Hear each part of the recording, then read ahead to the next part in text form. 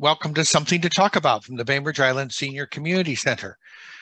We are on the ancestral homelands of the Coast Salish people, specifically our neighbors in the Suquamish Tribe, and we would like to recognize the people of the clear saltwater as hospitable, and we are honored to share their lands and recognize the hurt that has been brought about by our ancestors, and we look to heal that.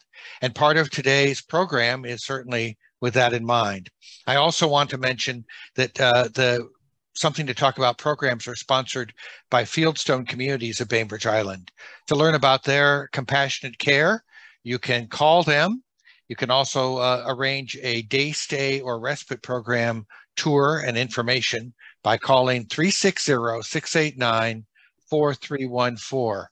We are honored to have Barbara Lawrence from the tribe here with us today, and to introduce her and to sort of facilitate our conversation, Ann Lovejoy will start us off. Hi, Ann. Hey, thanks, Reed. And thank you so much, Barbara, for coming to join us. Yeah, I'm really fascinated by your talks because you always weave in so much combination of the history and your personal experiences that really make it so rich and wonderful. And I was hoping today that we could talk a bit about the formation of that first original Suquamish Museum, but you've also said you'd be open to questions. And I would love to invite our audience to come up with questions. And then after you've talked a bit about the museum, they could either put them in the chat or you can raise your hand and call forward, but that sounds like a really rich and a wonderful conversation as usual. So do you want to just kind of give us a back? I was thinking about that original museum because I was thinking about how the tribe seemed a lot smaller back then. Were there fewer people, or was it just less in our public awareness or something? I'm not sure that there was fewer people. I mean, of course, population is gaining and for the tribe, that's a whole presentation right there, is the population of the tribe. But we're at 1,200 right now. The tribe's population is at 1,200 right now, and definitely in 1950 there was 130 tribal members. So we had a lot to make up from the genocidal attempts. So that just took a left turn there, but so we're trying to raise and stabilize our population, and scary things like the pandemic happens. We remember the not long ago when our population was precarious. I'm not going to know what the population was in 1983 when we opened the first museum, but I could say that we had a lot less publicity. We had a lot less caring neighbors. We had a lot less going on for people to hear about and see back in 1983. Although it was every decade, every program, every new thing was always pretty thrilling for us. Yeah, I can imagine, because you've made such enormous strides as a tribe just in the last 30 or 40 years, it seems like. Mm-hmm. But it was 83 when that museum got started, the very first one? We opened the doors on June 1st, 1983. And you were part of putting that whole thing together, weren't you? I was one of the team members. And so before we opened the doors, I was a research assistant, oral historian, and staff member. When we opened the doors, I became a tour guide.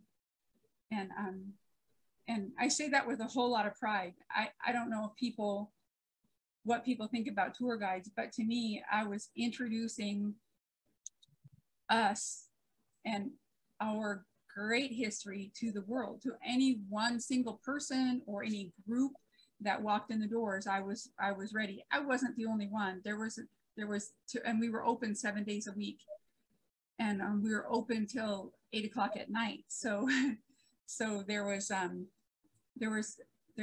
numerous staff that kept the cultural center and the museum going, and I was one of them. To talk about how the museum opened, how it came to be in existence, we have to go back to 1976, to the United States bicentennial. During the bicentennial year, the United States was offering through HUD, Housing and Urban Development, community development grants. These grants were open to tribes to build capital projects that would improve life and daily life for tribes. And so we applied and we got the funds, and we began construction in 1976, late 76, early 77. And it was built on this property where I'm at right now, Sandy Hook, and which was land that belonged to an individual tribal member. And the tribe actually bought it from the individual tribal member for this Suquamish Tribal Center. We had an architect, and I'm not going to know who right now, design it to be like a contemporary version of a longhouse infused with that Northwest coast, or I should say Northwest architecture, contemporary architecture, and the flavor of the longhouse. And we knew we needed certain things to for the tribe to be happy and healthy in it. We wanted an institutional kitchen so that we could have elders meals and community gatherings with food. And we knew we needed a gymnasium. And of course we needed offices for staff, for the tribal government staff. We also needed, we wanted a library and a cultural center.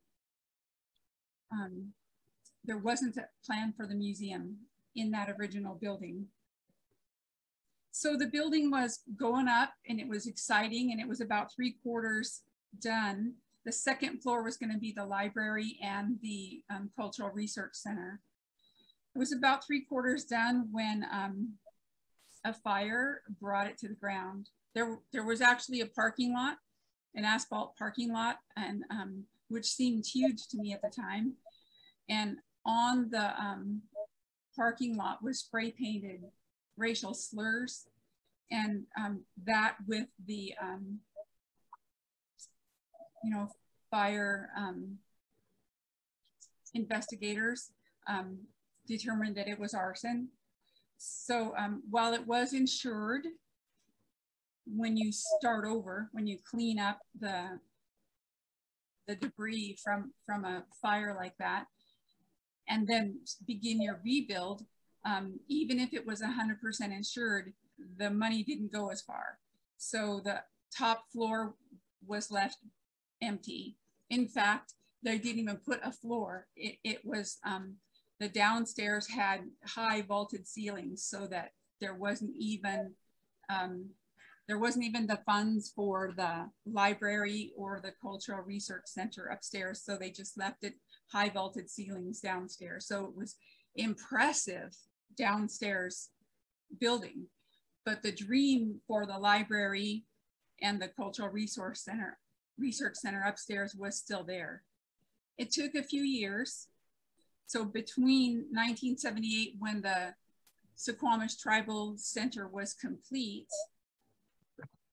and 1983, when we opened the museum, the first museum, there were more than one plan floated for the top floor.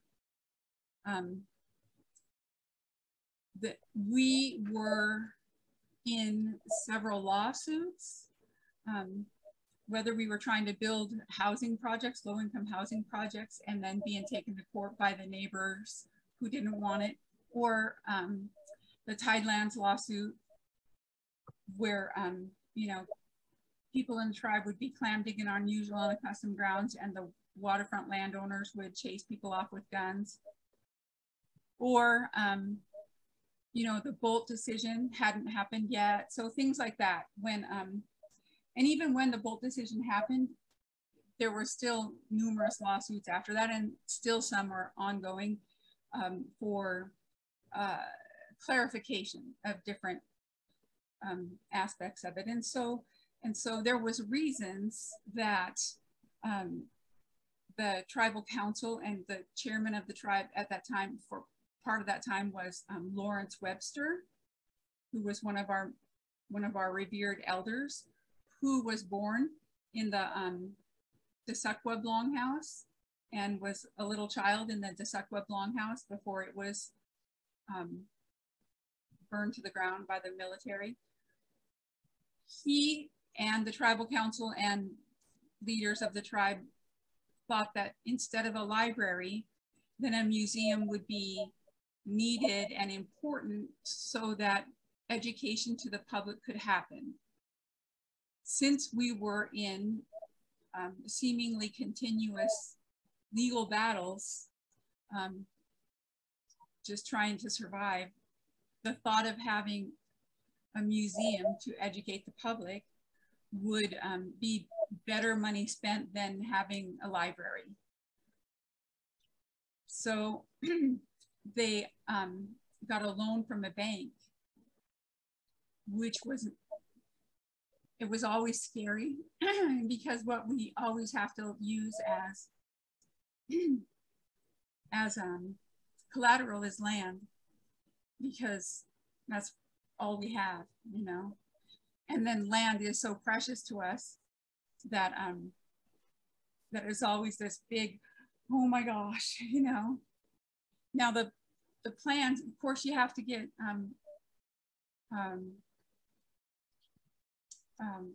consultants.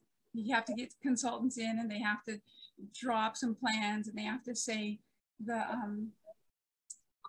you know, possible return on investment, and, you know, all their suggestions were that a museum would actually make money. It would support itself. The truth is, museums don't support themselves. You know, most museums are run by tax dollars. And so for ours wouldn't be run by tax dollars. It would be built by a loan from a bank and supported by the tribal government in however we could. We did charge admission. And so one weekend when I was working, a gentleman came in, and he opened the door, and, you know, right straight across from the front door was the desk, the front desk. And he said, "Why should I pay $3.50 to come in here? Museums are supposed to be free." And I explained, you know, most museums are operated by tax dollars. This one isn't. We're doing this on our own, and it needs to help support itself. So let me offer you this. Please come in, please go through the exhibit. And if you don't think it was worth $3.50, you don't have to pay. And so he did. He came in, he stayed for 2 hours. He read everything. He asked lots of questions. We had a slide tape show that lasted 15 minutes where you could hear the elders' voices and see their faces, and it was wonderful. And he paid his $3.50, and he made a donation, and he left saying that he was going to tell everybody to come and see it. So we made friends. And I tell people that museums aren't supposed to make money. They're supposed to make friends. We're supposed to make allies, give out education, and bring in friends and allies. And so that's what we were doing. Now, in building that unused attic space into a museum, it took us squeezing pennies like 3 ways and becoming very, very creative with the exhibit. we had lots of oral history. There was 10 of us for a good couple years that were sent out with, at that time, this was in the 70s, top of the line tape recorders and little microphones, and we would go to elders' homes and get them to talk about their life stories. And almost every single one would say, my life isn't important. It's not very interesting. You don't even have to turn that tape recorder on. I could just tell you my story in about 5 minutes. And so we'd always have to prod them along with, were you in boarding school? Did you go to the public school? Did you grow up in the reservation or somewhere else, you know? And then look around and see photos in their home and say, who's in that picture? Is that your grandma? Is that a basket? Is she a basket weaver? Something to get them to start talking. And then we found out by accident, really, that the photographs were the way in. So we wrote, so that there was a grant for the oral history project, and then we wrote another grant for the photo archives project, because once we got them talking about those photos, which got them talking about the people in the photos, which got them talking about basketry or canoe carving or clam digging or fishing or, you know, boarding school, the language, any of the thousands of topics, the photos became very, very important. So we would, before the museum was built, a dark room was built in the top floor, and a tribal member and a grad student from the University of Washington were hired to copy photos from the tribal members, from their photo albums, from off their walls. And we amassed, I want to say, 10,000 photo images from tribal members and from families of settlers and from other agencies and institutions like the Burke Museum, Kitsap County Historical Society. I know there's others that I'm forgetting who were generous with their support, but really we had a lot of oral history and photos. So we made the photos huge, just absolutely giant on the walls, painted all the walls black, made all the photos big, giant, bigger than posters, huge giant photos on that were on plywood that were hung on the walls, and then giant quotes from the elders from the oral history throughout the exhibit. And then the very few artifacts that we owned ourselves, from that the tribe owned, or from the community, our own tribal community, that were lent to us. And then we borrowed a lot of artifacts from the Burke Museum, the history of industry, the Museum of History and Industry in Seattle, and Kitsap County Historical Society, and then some non-Indians who were generous with artifacts that they had. So we put it together that way, and we focused on, the title of the premier exhibit was The Eyes of Chief Seattle. So we were looking from the treaty time forward, and focused on a big section of that exhibit was about boarding school, because our elders who were alive, the oldest people we had in the tribe in the 70s and 80s, were survivors of the boarding school, multiple boarding schools. So their memories were right there about the boarding school time. We also had veterans, lots of veterans from World War II and the Korean War. And so we focused a lot on that. And we also focused on our connection to our land and water, mainly as our food source. And why the connection was so strong to our land and water was no matter what came, no matter what tragedy happened to us as a people, we could always go get food. You know, we could always get clams 365 days a year. Now that was something that we were proud to say back then, that you couldn't starve, Indians wouldn't starve. We could always get clams. We could always get, well, clams 365 days a year we could get. Fish a lot of the time. And then berries, roots and shoots, and, you know, red meat, you know, hunters and all that.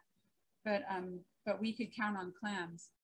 Never did I think back then, the thought never crossed my mind or anybody else's that clams and oysters, shellfish would ever be in danger like they are now with ocean acidification. So that's terrifying now. It's absolutely terrifying now to know that something that we knew without a doubt that we would always have, we might not have because of climate change and ocean acidification and what we're doing to it. So I know last summer there was that terrible heat wave and there were classic low tides and there was so much loss that I don't think has come back, has it? Yeah, that was a tragedy. That was a tragedy. You know, we always have those extreme low tides. Those were annual happening, but it didn't annually happen with the heat wave.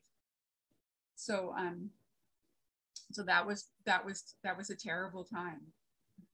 And yeah, I know at the time that it was happening, the biologists and our tribal leaders were you know, feeding us the information about how devastating this was. You know, it just makes you know that the reason why Native people had potlatches and would invite the other tribes around to come to celebrate with us, whatever the occasion was to celebrate, the reason we were celebrating, somebody was getting married or somebody was having a naming ceremony or whatever the celebration was, we would invite the tribes around to come to us and celebrate, and everyone would be fed for the number of days and nights. They would have the best place to sleep, the best food. They would go home with gifts. They would just, you know, we would do this, and all these tribes would do this. And the Coast Salish people all did these potlatches. The reason we did this was because we knew that there would always be bad times. There will always be bad times, and when there are bad times, you need your allies, you need your friends and your relatives, so that when you're having this village is having a terrible time, one of those others that was our guest before would remember that we were generous to them and they would be generous to us. So it was, I know it was viewed differently by non-Indians who wrote about it, saying that we were unashamedly throwing wealth around. It's not what it was. It wasn't that. It was when we had enough to share, we shared on purpose and strategically, so that when there was hard times, which there would always be hard times. I mean, not always. We would know that there was going to be hard times whenever we least expected it, but we could always expect the people that we were generous with to be generous to us when we needed it, and we would do the same. So, so that's that. And you know, today, and for however many years now, I should know this. I should know how many years there's this agency, this nonprofit agency called the Potlatch Foundation, and they it was this one Native woman's idea that, you know, here we're having these canoe journeys, and these tribes that can afford it have a canoe carved and outfit their youth, and have the chase boats ready to go with them, and have the ground crew to follow in bands, you know, and go on these journeys for, you know, 2 weeks or a month or whatever. But the tribes that can't afford it, just can't afford it. So her idea was to start a, you know, because there's all these foundations out there that you can write grants to and get help from, but and right now, in today's time, there's some tribes that can afford to put in with each other and have this potlatch fund. So she created that, and it exists and it's doing really well. So the tribes that have money put into the potlatch fund, and the tribes that need money get from the potlatch fund. And it's bigger than it used to be, and it's not just for canoe journey. It's for lots of things. So so we're still doing the potlatch in today's times, in today's ways, you know, and we're still doing it in the old-fashioned way too. We still do ceremonies and celebrations where we invite lots of people and we give them lots of gifts and handmade things and things that we have in abundance. So back to the museum, that we built one of the, because when you're talking about an attic, there's going to be odd shaped ceilings, and there's going to be, it's going to go like, it was like in an S shape. And so we saved the last room that people would go into. We made it like a room in a longhouse, and we had some sand in an area with shells, and had some smoked salmon hanging up. So it was actual smoked salmon. And I remember going and getting the buckets of sand and you know, creating that ambiance of a longhouse, a piece of a longhouse at a beach. And the children just loved it. It was a great place for kids to watch a video, or the slide tape show that eventually became a video that then became a DVD. And so so that little place, that last room, was where we would have the 10-minute movies that classrooms would enjoy. One of those was Hey Oos Nuchen. You can say that. Hey Oos Nuchen. Come on, you guys. Hey Oos Nuchen. Hey Oos Nuchen. Hey Oos Nuchen. Hey Oos Nuchen. There you go. So you just said, come forth laughing. Nice. You just said, come forth laughing in Lashutsi. And so our first little 10-minute slide tape show that then became a video that then became a DVD is Hey Oos Nuchen, come forth laughing. And it was all the oral history of, it was completely narrated by oral history that we did with our elders. And the first voice was Clara Jones, who her maiden name, her maiden name was Saigo, I think. And she was talking about when she was little, they used to play a game at the beach where you they have kids on this side and kids on this side, and they're a ways apart, and they each have a stick in the sand in front of them, and they have one big clamshell, like a geoduck shell or a horse clam shell balanced on their stick. And the kids on this side had to run over to that side, grab the shell, one kid at a time, grab the shell and come back and put it on their stick without smiling or laughing. And the kids on that side had to do everything to make them laugh. Now that game, it was a fun game. There was physical activity, there was goofiness and all that, but it was a very serious game in that back then, you know, and for thousands of years, when you live in a longhouse, you had to teach the kids to control their emotions. You had to teach the littlest ones to control their emotions, because if the enemies showed up to attack us, all the able-bodied men and women would get in the canoes and try to keep the battle on the water. And the elders would take the littlest children, or all the children, and run out into the woods behind the longhouse and toss kids into sticker bushes, blackberry bushes in there, and kids would just burrow down like little bunny rabbits, go in there and not cry out in pain because of the sticker bushes, not cry out for being afraid or for any reason whatsoever, just go in there and hide and stay there and stay quiet.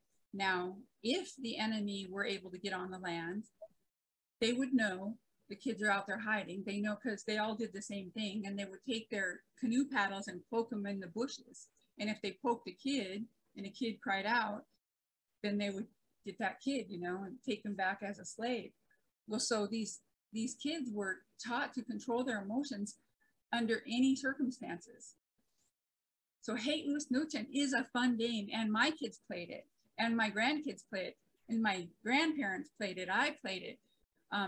But the thing is that it's a serious game to control your emotions, to teach you to do that in case, you know, in case you need to. And I would say that we still need to. We still need, and while I smile every day all the time, and I know there's always reasons to make friends. Sometimes I'm in places where I need to control my emotions, you know, with people who don't have the same worldview, or, you know, like our former president. I wouldn't be comfortable in situations with people who all believed in that former president. And so I would have to control my emotions. Barbara, that brings a question for me, which is one I think I might have asked you before, but how is it that the Suquamish people are so unfailingly courteous and polite? And maybe you've just touched on that in the face of some really uncourteous and unpolite conversations and activities. I've just been amazed at the strength of character that I've seen. I think that it's definitely a character trait of us that there's things that we were taught for thousands of years that were important to be, to make more friends and enemies, to be generous, to be hospitable. These are all things that are like absolutely Suquamish. And I have friends in lots of tribes around us, and they would say, you guys are too nice to white people. And say, you guys are just too nice, you know. And I would say, yeah, well, we have more allies than enemies, and it doesn't mean that we won't sue the Navy for scraping its poisonous paint off of their ships into Puget Sound. It doesn't mean that we won't do that. We will, and we'll do it every time, and we've done it more than once. We also will build that relationship with the Navy, so much so that every canoe journey, those Navy guys are here to help carry those canoes up and down the beach. But we still will enforce the law the way that we have to when they disregard it, you know.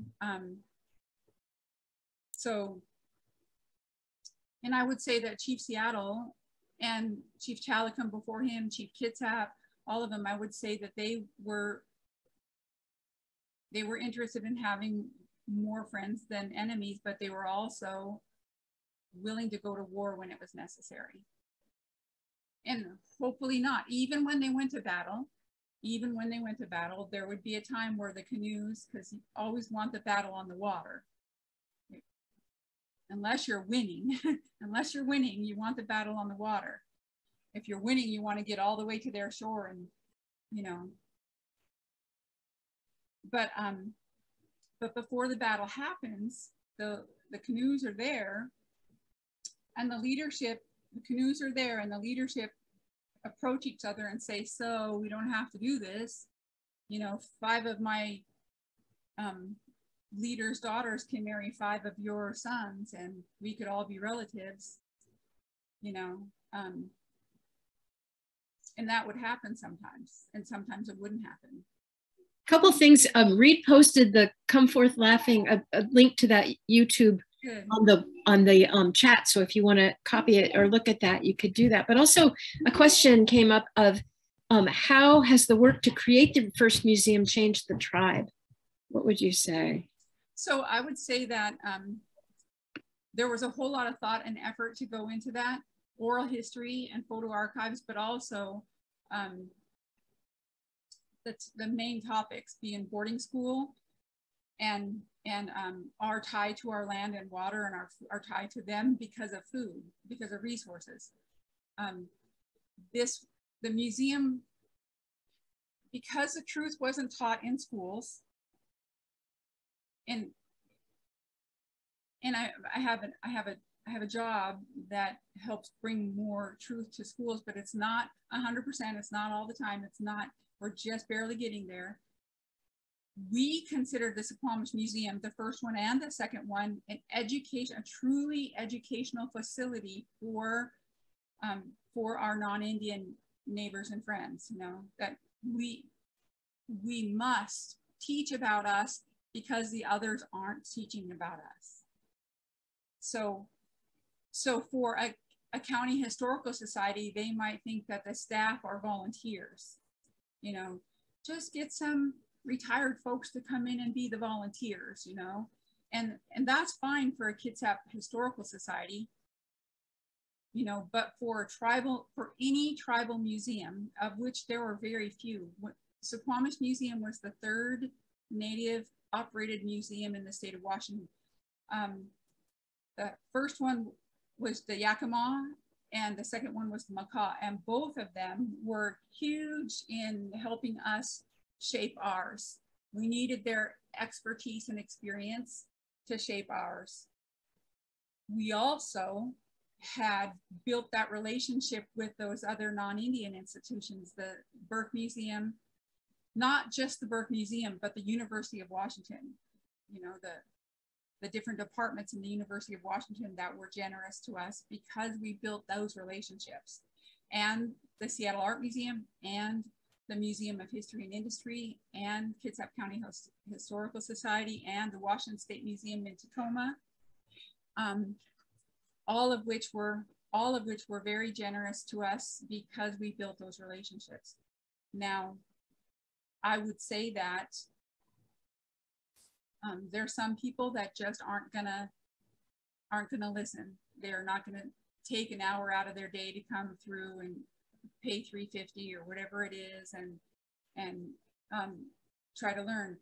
With those people, you just have to wait. You just have to wait. You just have to wait till they die or retire, or you have to wait till you've influenced other people that will influence them. So how has the first museum changed us? I don't know that it's changed us. I don't think the first museum changed us. I think it changed our neighbors. I think it opened the door to the world to Suquamish Museum. This last weekend, I drove down to Olympia and spent a few hours with my friend Jill Severin. She's my dear personal friend. I met her because I was working the weekends in the museum, the first museum. She came in because she saw a newspaper article about it, and she worked for the World Affairs Council. The World Affairs Council is a branch, a department, an agency of the State Department for the United States. And when the guests of the State Department would fill out a questionnaire and say what they wanted to see when they came to the US, almost every one of those important delegates would say they want to see real Indians. So if they were coming anywhere close to Seattle, and if Jill had any, if she was in charge of what they saw, she came to the Suquamish Museum. We met each other. I gave her a guided tour. She invited me to her house to dinner. I said, I have 3 kids and a husband. And she said, bring them along. And so we went over and had dinner. And she said, so I'm having you for dinner because I want to see if you're ready. I have opportunity to bring many people from other countries, and they're going to be very curious. And so that began our friendship, and many delegates from groups of delegates from, it might be two Orthodox, Greek Orthodox, let me see. They were from Russia, they spoke Russian, and they were Orthodox. Russian Orthodox is what they call themselves. Yeah. And so there was an interpreter and then them, and I was giving them a tour, and you know, halfway through, I'm not saying wonderful things about the United States government. And they're like being all shocked, and the interpreter says, they want to know if you have fear for your life. And I said, no, why? And, oh, because you're just talking bad about your country. And I said, oh no, there's no fear here. There's no fear here. We can say whatever we want about the United States. I'm just telling the truth, you know. And I love my country. And they did these terrible things. And it's the truth. And I love my country. And we hold our country accountable. Or it might be Japanese, a whole bunch of Japanese people. There, I remember this tour very well. They would ask one question to the interpreter. The interpreter would speak it in English to me. I would answer it. She would speak Japanese to them. And for whatever reason, on this particular tour, there was newspaper photographers and columnists following them around. And so it got in the newspapers, this tour, and lots of photos got in the newspaper. And if you have the opportunity to ride the new Suquamish ferry that goes to Whidbey Island, you'll see arts by Suquamish tribal members. You'll also see photographs of me when I was like 19 years old, and that Japanese tour group in one of those tours that were that happened because of our relationship with Jill Severin and the World Affairs Council. So I got used to speaking to everybody from every country in all languages. I mean, through a translator usually, and so yeah, so we weren't just changing our direct neighbors. We were influencing the world. And prior to the Suquamish Museum, there were people from around the world who were visiting Chief Seattle's grave. Carved in the door frames of the United Nations, there's Chief Seattle's words, are quotes from him are above the doorways in the United Nations building in Finland. And the only reason I know that is because the Secretary General came in on a tour and told me that, so, from the United Nations. And so, well, that's pretty amazing that this small, seemingly local museum has had such a wide impact. And you have continued, I mean, that sort of fired you off as a historian, didn't it? And then ever since you've been building that part, didn't you say you're taking classes even now?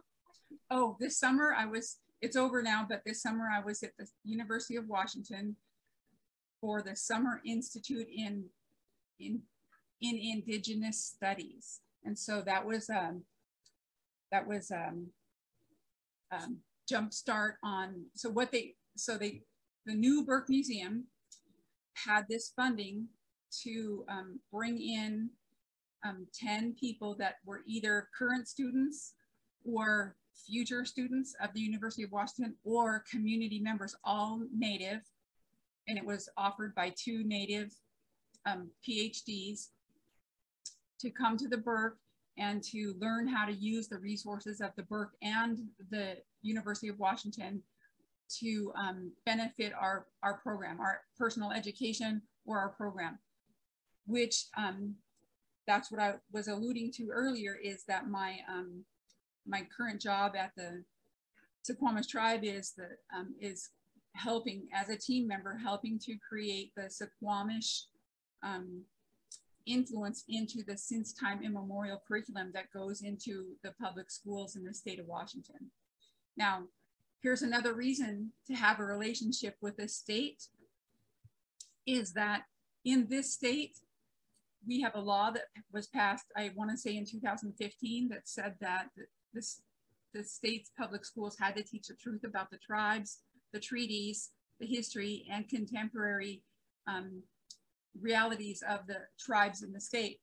And so assuming that they couldn't just do it just because there was a law, this group of people in the Office of Native Education and the Superintendent of Public Instruction in Olympia created many lessons, units and lessons for preschool through 12th grade.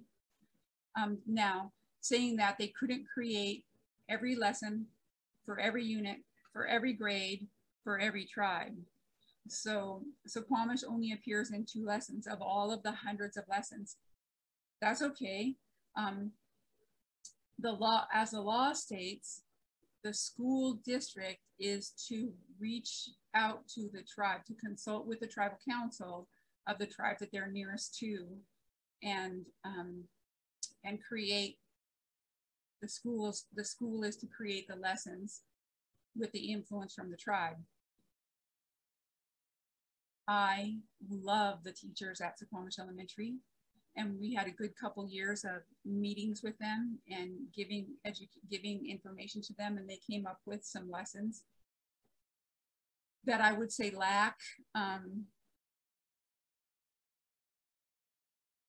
the Suquamish spirit. They're not bad, they're just not what we would have written. And so we just grouped up ourselves just here in the tribe and decided in here, or, you know, in different departments, and somehow together we have the talent to do this. So we're gonna write all our own lessons and infuse them into the since time immemorial curriculum through Office of Native Education at the superintendent, and then out to all the public schools. So we've done one, which you guys know about, and we're working on more. So this is what's the reality in Washington state, and in several other states. They're passing laws to not teach anything that about racial, anything about negative, anything about the I say non-Indians, but I mean Caucasians, white people of the United States. They don't want anything negative taught, anything controversial, anything race-based, anything at all. And those laws are being passed throughout the United States. And I'm just so grateful that Washington State has a law that we are teaching the truth about the tribes. So, it does seem like white fragility just is having a little resurgence, isn't it? Yeah. Yeah. And I just hope it doesn't come to Washington, because I'm so grateful that we have since time immemorial and the curriculum that exists. It's really good curriculum. It's well done. And we need to put Suquamish into it. Well, I think that what Ruth Bader Ginsburg said, that the pendulum always swings, right? And we see that when it swings this way, then we get a little back push, but that, it will swing again, and it will swing more. And I keep thinking, we have come so far, but we didn't come this far just to come this far. Yeah, right? I understand about the pendulum, but I want it to balance instead of going out of whack from one side to the other. I really want that balance and that hospitality. I mean, to teach the truth doesn't have to be any kind of shame, you know? It doesn't have to be any kind of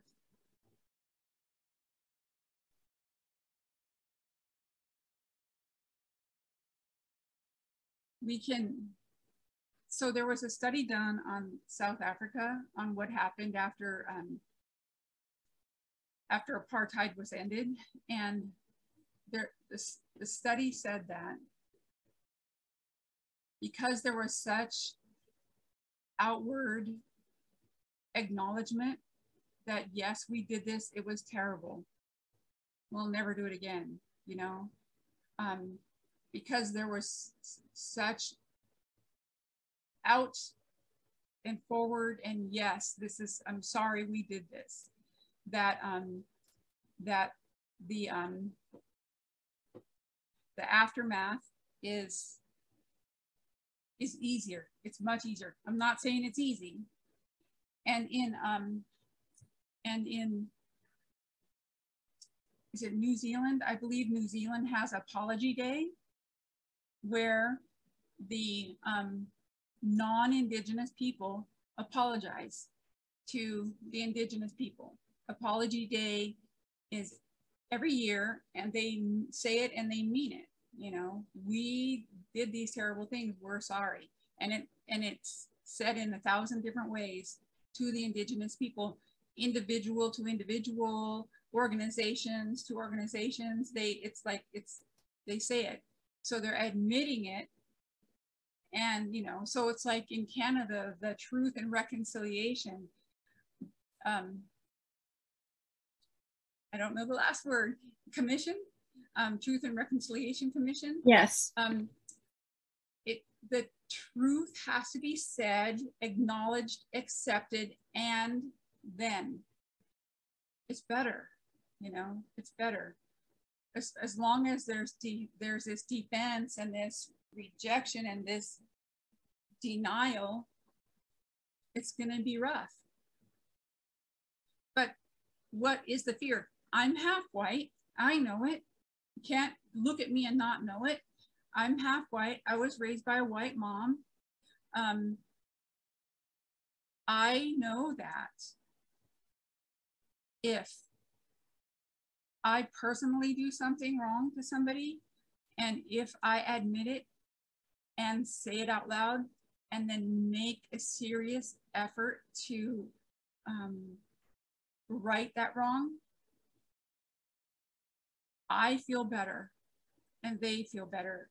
And we can mend that friendship. That's just between two people.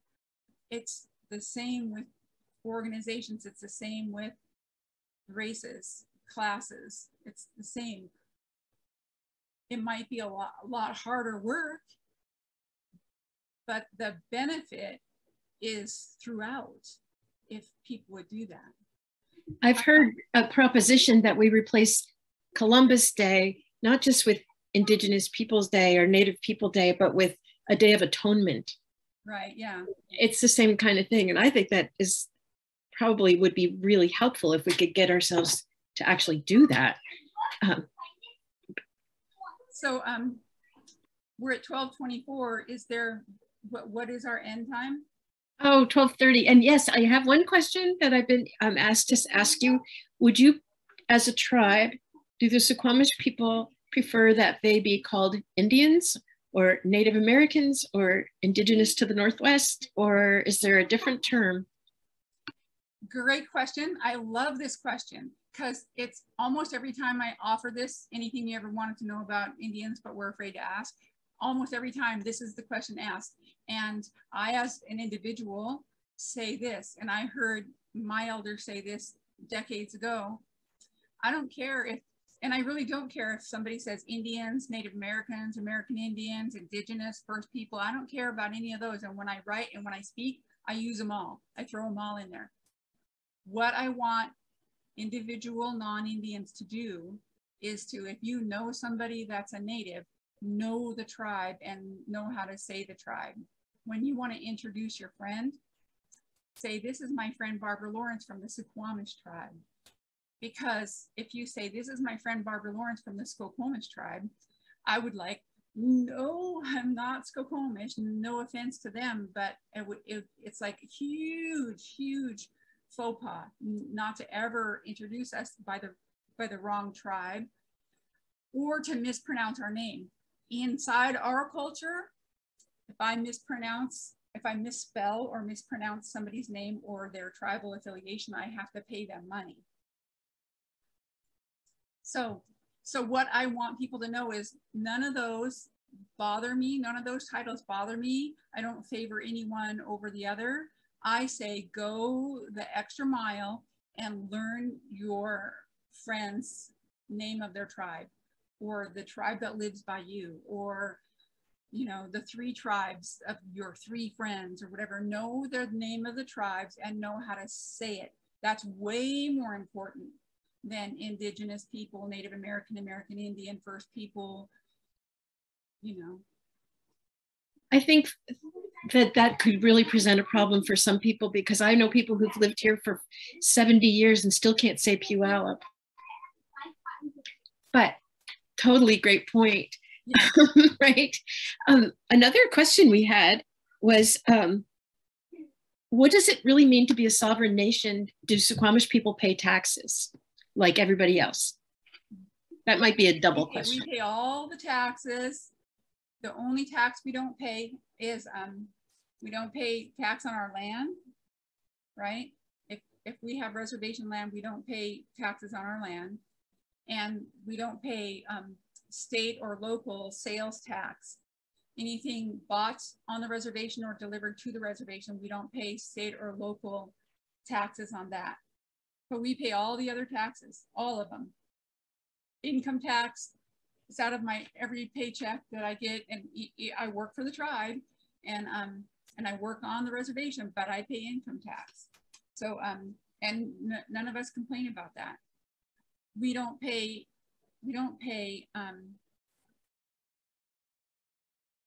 state and local taxes because all the land that was our land, that was our original territory, and not just land, our water, as much, there's a significant amount of our territory was water as well as land. And so all of that was ours, I maintain that it's still our territory, but that we don't have, that we no longer have responsibility for. We only have this tiny little piece that's called the reservation. All of that we did have responsibility for, that we no longer have responsibility for, that was ceded, taken from us, that we've never been paid for and will never be paid for. By virtue of that, we have paid our taxes in advance forever. Now that wasn't the deal we made, that's the deal y'all made with us. So when I'm at Lowe's and ordering, thousands of dollars worth of building supplies and having it delivered to my house, and I give them my tax card, I also give them 3 pieces of paper, one that says, this treaty, by virtue of this treaty in the ceded land, blah, blah, blah, blah, blah, we don't pay state and local taxes. And then, so that's a letter from our chairman. And then behind it, there's a document that says this person is a tribal member and she lives on the reservation. And then there's my ID. I give them those things and the materials are delivered and I don't pay tax. But boy, the burden of proof is all over you, isn't it? Yeah, and not all the stores will honor it. We're not supposed to, good luck getting what is it, the internet service provider, or the Verizon or CenturyLink. Good luck getting any of those to honor it. We've mailed it, we've faxed it, we've hand delivered it, we've notarized it, we've registered, mailed it, and they still won't. But then there's all kinds of other little mom and pop stores that do, So We have a comment from Sheila. Sheila, do you want to say it yourself? Unmute. I don't know if she's still there or not. Yeah, there she goes. I just wanted to thank you, Barbara, for this. It's fun to hear you talk, because I know you, and it's fun to hear your lovely voice. I just wanted to say that when you talked about the two games, I remember that just brought back those wonderful memories of you working with us for the museum. Oh yeah. Museum camp days. Do you remember that? Oh, I love those camp days. Oh, they were wonderful. It's such fun, and the kids learned so much from you. Yeah. It was wonderful. Thank you again, though. Thank you for that. Thank you for this. Thank you for the next one that you do. And I just want to say that when we talked about this topic, Barbara said, "Oh, I don't think I could talk for more than about 10 minutes about the museum." Yeah. But it's like, you don't know how much you know. You are such an amazing historian, and you have so much information and history all in your amazing brain. It's like those elders that you were talking about earlier. You have to look at the picture, and then the story comes out. Well, so I have to say the new Suquamish Museum is located where it's located because still in all the years that the first Suquamish Museum was here on Sandy Hook, people could find Chief Seattle's grave and not find the museum. So when there was the ability to make the new Suquamish Museum, we put it as close to Chief Seattle's grave as possible so that people would find it.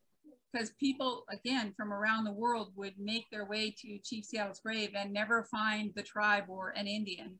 So, so the new Suquamish Museum is where it is because of that. Well, and one time you offered us a personal tour. Yes. And we're going to put together another Suquamish Museum visit for the Senior Center, probably next year because we're scheduling out. And I'm going to try to hold you to that so that you could be our personal guide on that day. It would be awesome to get your to have your walking tour, because I know you've got a million stories. I insist. I want to be your guide. Great, thank you, Becky.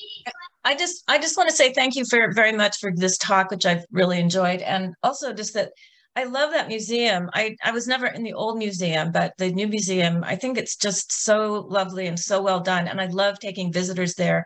And I feel like it also, because it gives them such an important perspective on this area and its you know, its history and what it is today. Yeah. Have you been there since we built our new legacy playground right beside it? I think I've seen that. I've been there pretty recently. When was the playground built? So it was completed during the pandemic, and so yeah, that Legacy Park is what it's called, and it has 3 different components that are built around legends, around stories, like how Blue Jay saved daylight and the basket ogress. So there's and then there's the killer whales there for kids to play on, and so I think I've seen that. I haven't explored it, but I have to bring your kids or your grandkids, right, come so that they can play in the playground. It's beautiful. It's really beautiful. Thanks.